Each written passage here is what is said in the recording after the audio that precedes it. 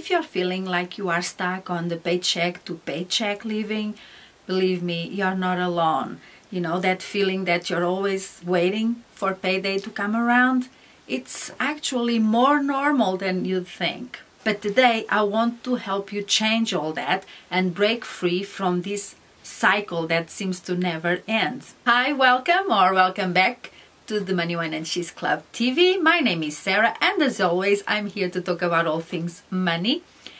And if you like this kind of content, please hit that like button and subscribe to the channel, because it really helps the channel become more visible. Now let's get into it. Step number 1 is all about awareness, knowing your numbers. And I know this might feel intimidating, but again, knowledge is power. Once you know exactly what your situation is, if you have debt or not, how much you have in savings, your living expenses, how much is going into wants, all of this is going to inform you on how to better create a plan for your money. So write down everything: how much you earn, how much you're spending, where is it going, your wants, your needs. I have a video about creating a plan for your money, and I'll leave it linked below. So this is the first step, no matter where you are.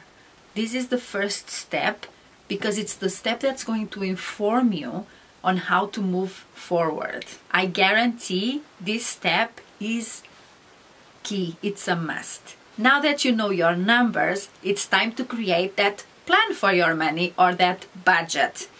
So you don't need to complicate this step.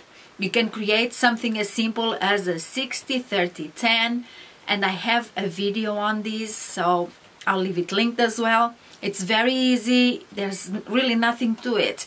60% is your living expenses, 30% is for your wants, and 10% is for your savings and paying off debt. Step number 3, we are going to track. Yes, we're going to track our money. How much is coming in, really coming in? Because we might have an idea. You might have written an idea for step number 1, but how much is it really coming in? And better yet, how much is going out and where? So you have to really be careful. You know you've done your homework, so now you are going to see if you can afford to live the life you are living. This is not about depriving yourself. This is about creating a carefree life. This is about creating your best life and not be stressed out. Because what is more important?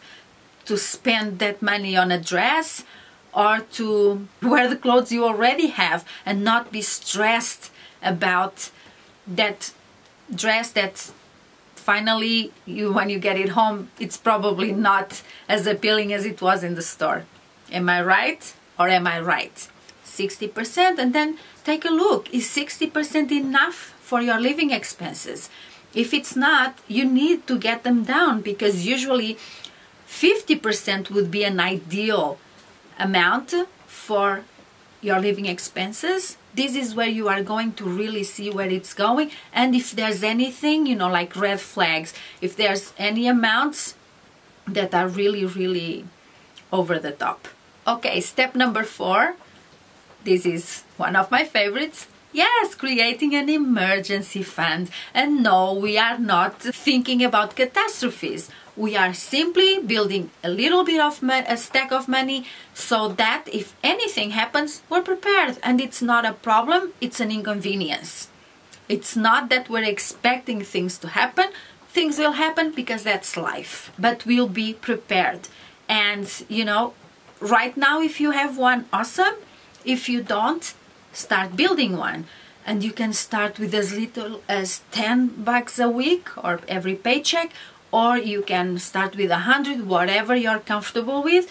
And if at the moment all you can do is have $500 on the side for this emergency fund, awesome. And if you can only have 250, so be it. But start building it. Be intentional in putting money that you don't need towards your emergency fund. This is really important, because this is going to be the thing that's going to keep you from getting into more debt or getting into debt or reaching for a credit card with absurd interest rates. This is what's going to keep you going without stressing out. And for step number 5 is paying off debt. Now, if you have any kind of debt, this is where you're going to look at it. Write it out, 1 credit card or 2 credit cards or 1 personal loan or a car loan. If that's your case, list them out. Start with the smallest and go down until the highest in amount, not interest rate. This is the debt snowball. It's like the best one I think there is out there. So that's the one I really, go to, and the one I always tell everyone to do, because it gives you the feeling that you are really moving on. Because when you start with the smallest debt, you usually pay it really, really quick, and that gives you a boost, in your confidence, and you say, hey, I can do this, so you keep going. It's really, you see the rewards very quickly.